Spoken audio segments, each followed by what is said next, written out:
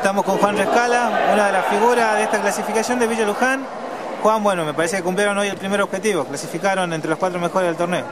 Sí, con duros rivales, defensores, la verdad que nos complicó bastante el primer tiempo y en el segundo sabemos sacar el pecho del campeón que tenemos. Estoy seguro que este equipo está para más y está para salir campeón. ¿Qué se destaca del segundo tiempo? Que bueno, lo empataron ahí sobre la hora y bueno, y después lo sacaron a flote. Las ganas del equipo y todo el huevo que tiene. Bueno, Juan, este equipo está para más. Comentame el proyecto, porque incorporaron a Daniel Zárate, tienen jugadores de buen pie. ¿Cómo nació Villa Luján y bueno, qué se siente ahora que se está cumpliendo el objetivo? Somos un grupo humilde nosotros, bien humilde, vamos del pasito de abajo. Y bueno, con mucha ganas y con mucho corazón vamos a llegar al objetivo. ¿Alguna dedicatoria de este triunfazo de hoy? Le dedico a mi hija, que nació hace poquito, hace una semana. Felicitaciones. Renata Cristal se llama. Gracias, Juan, y bueno, felicitaciones,